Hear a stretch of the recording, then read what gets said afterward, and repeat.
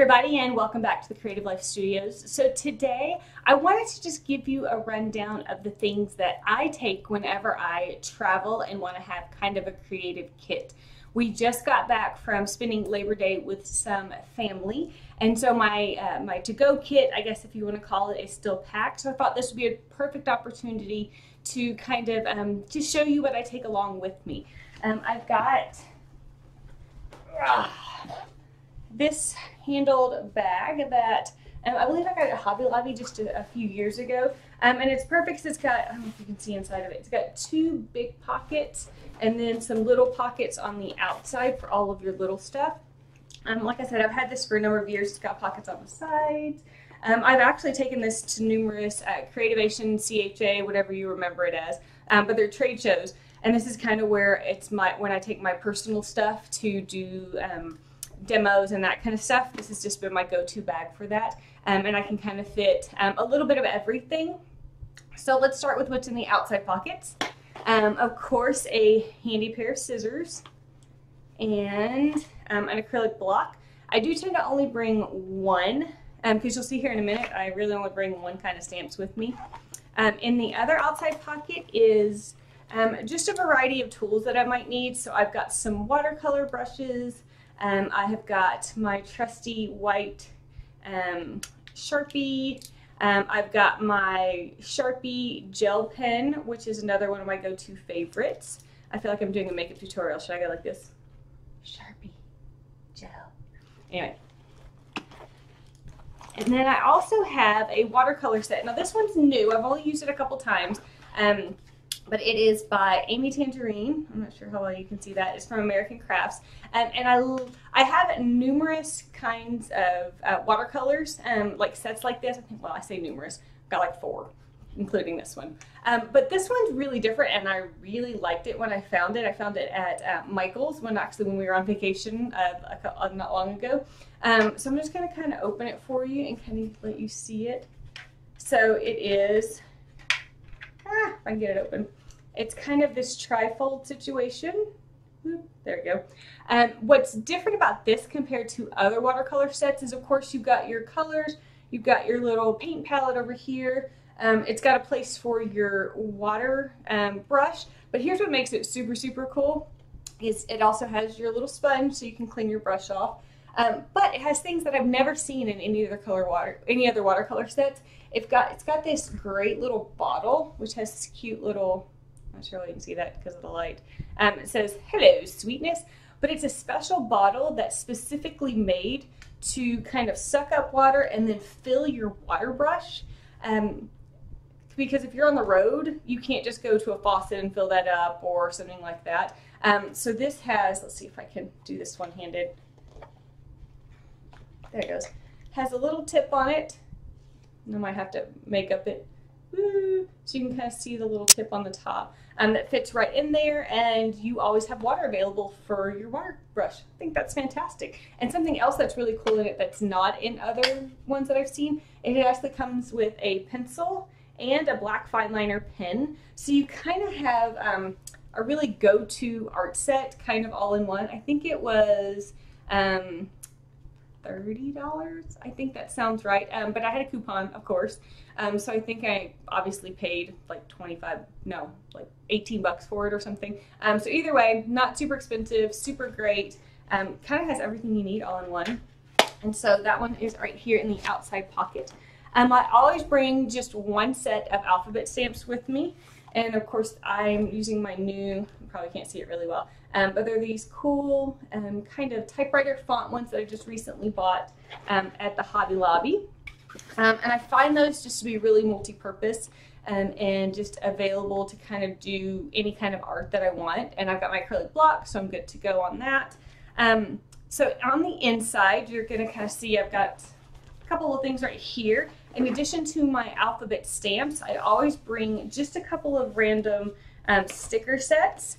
This time I brought this, I always call it vintage because it's really old, but it's from Authentique, which, is that still around? I used to love them. I don't know if they're still around. But it just has a bunch of words and a couple of alphabets, perfect little size just to fit in here, and just some plain black ones from Seven Gypsy. Again, just something that I can work into any project. And then I also brought these little basics words from, can you see it? That light's kind of a little bright. It's just what they call their basics cardstock sticker booklets. So it's just a bunch of multicolored stickers that are just a bunch of words that I can mix and match if I want to do some kind of journaling. And then also in here, I don't tend to bring any of my big illustrated Bibles for obvious reasons because they're really heavy and they take up a lot of room. So I always just use one of my smaller single column journaling Bibles. It fits perfectly in this little bag. What I usually will do, because I do tend to still use my watercolors and that kind of thing and some other mediums that you'll see here in a second, I will go in before I leave and pre-gesso, clear gesso 3 or 4 pages, and that way I have some stuff started. And then I'll use something like wax paper or something like this, this is palette paper, so it has a nice slick surface. I just put that in between my pages so that they don't stick together while they're kind of in transition. But I've got those pages prepped, and then that way I can really use any kind of medium that I want to. And then I also bring with me just a small art journal. This is I always want to say Dina Wakley, but it's Diane Reevely from Delusion, sorry. Just my small one to kind of play in if I just want to doodle, or if I want to, on the way home last time I was practicing making roses. So there are just roses and more roses. They look better when I'm not in the car. More roses.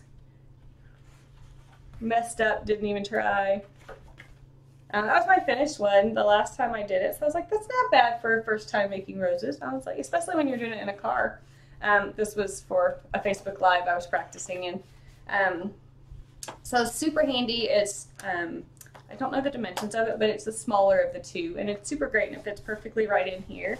I also always bring just a bunch of gel prints. It's a great time to use maybe when you've done some play dates with your gel press plate. And like I've got some from when I've done some Facebook Lives in the Faith Impressions group on Facebook. So and then that way I can just go in and cut out the pieces I want, cut shapes, and that kind of stuff. And it's just some plain copy paper that's not taking up a lot of space, but it's a great way to be able to add texture and dimension and color to my projects when I'm on the go. And so I do keep those kind of in here. All right, now onto the mediums that I kind of carry with me. Well, I have a phone charger. Oh no, that would be the Apple Watch charger we've been looking for. So winning, yay. So a few mediums that I carry with me.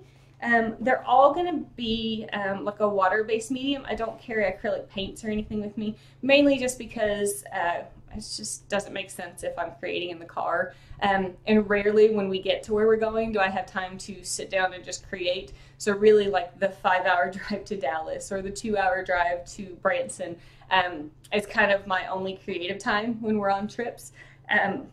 So here's the things I bring with me. Of course, I bring with me my black archival ink, perfect for my stamps and great for, since it's permanent and it's waterproof, I can do my stamp, I can stamp my letters, and then if I decide I wanted to add some other kind of medium, I don't have to worry about that color lifting. It's my go-to, it's the one I use all the time. I also take with me my smaller of my Inktense blocks. I do have the larger set as well, but this one's great for travel. It has 12 colors in it. I wonder if I can open it and show you without dropping anything.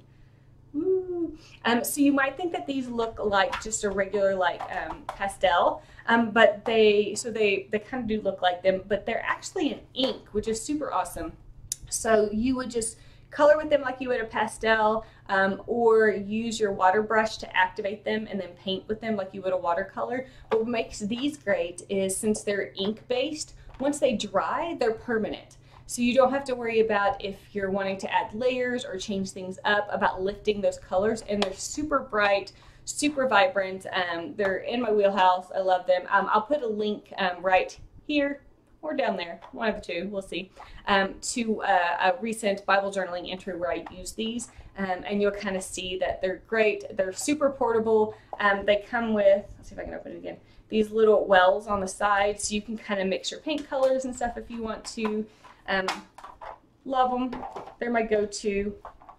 And then I also take my Neo colors. So I don't have a smaller version of this, so it's just this 40, but it's not, I mean, it's just slightly bigger than my Bible and really thin.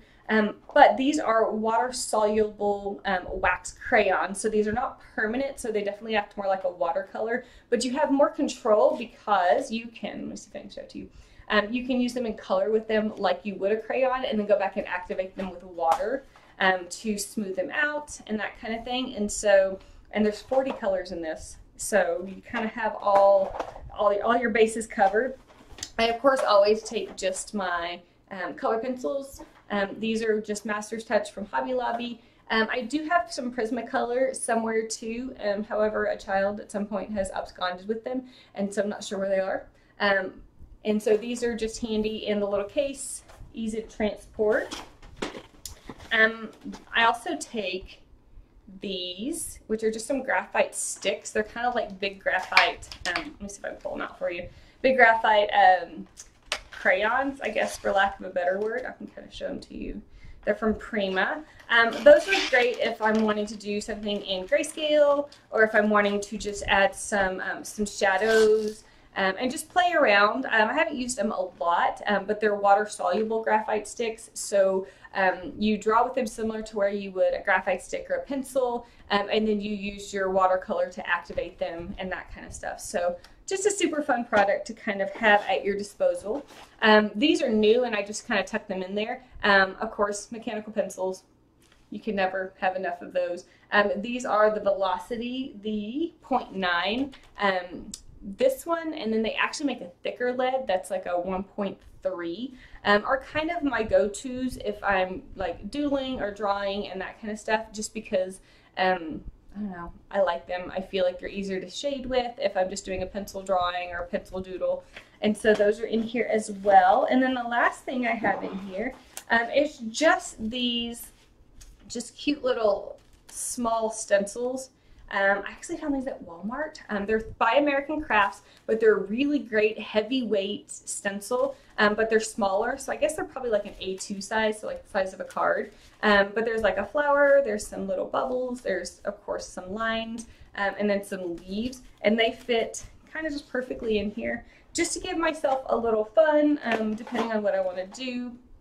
And so that is my travel kit. This is kind of basically what I take with me whenever we're traveling long distances for soccer games or any of that kind of thing. And I kind of feel like I have enough of everything and enough colors and enough just things to kind of keep me happy, but not feeling like I'm lugging half of my art studio when I do it.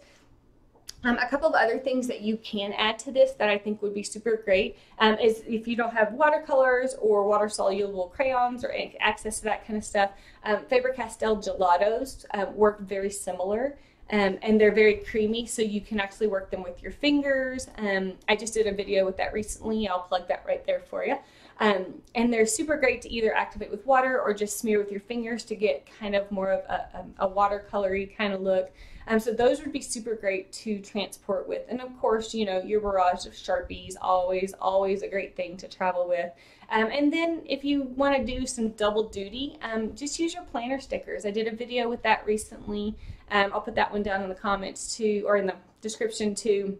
But then that way, if you've got your planner with you and your planner stickers, you're not carrying around double things, because you'll have your Sharpies or your Flair pens that you might use in your what am I thinking of? In your planner, that's what I'm trying to think of. But then you also can use them for some Bible journaling and that kind of stuff. So it's great to think of things that could be used two ways, and that way you're not having to, again, carry around half of your studio or your supply with you.